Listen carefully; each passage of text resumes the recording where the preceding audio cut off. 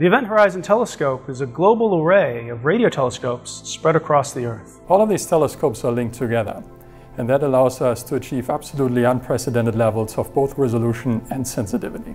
Despite their enormous masses, black holes, even the ones at the centers of galaxies that are 1 billion times as massive as the Sun, are very tiny objects. We don't see the black hole directly, we see the stuff that is surrounding it. There's material in their vicinity, rushing headlong to fall across the horizon. And that material shines, and silhouetted against that shining material, we see the telltale sign of a horizon, a black shadow. In general relativity, the shape of the shadow is almost always nearly circular. Encoded in that shadow is the shape of space-time around black holes.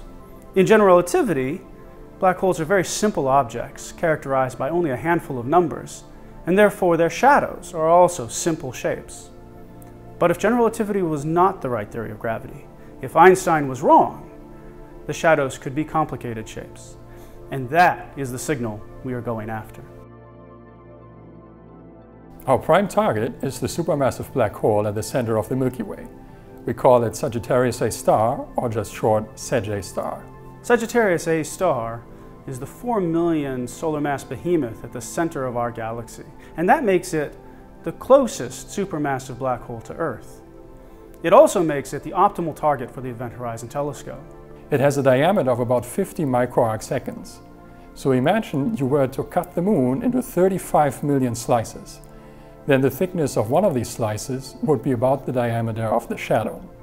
This is super tiny, and yet we can resolve it. In this research, we considered what would happen if we squished the space-time.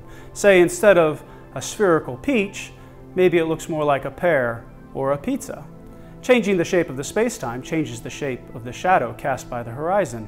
And using 7 years of observations taken by the Event Horizon Telescope already, we can say that general relativity does a pretty good job. That it really can't look like a banana or a pizza, it could maybe look like a pear. However, starting in 2017, many more stations will be part of the Event Horizon Telescope, and the sensitivity and the resolution will increase dramatically. And instead of telling apart peaches and pears, we're going to be able to see the hairs on the peach. So we have demonstrated, both with existing data and with forthcoming data, that we are able to place tight constraints on a potential deviation from general relativity. We are also able to measure the spin of Sag A star very precisely, as well as its orientation in the sky. What this work implies is that the era of high-precision, strong gravity research has begun. That is, with radio telescopes, we're going to not only be able to watch the exciting dramas of gas and fields accreting onto black holes, but study the underlying stage set by the space-time itself.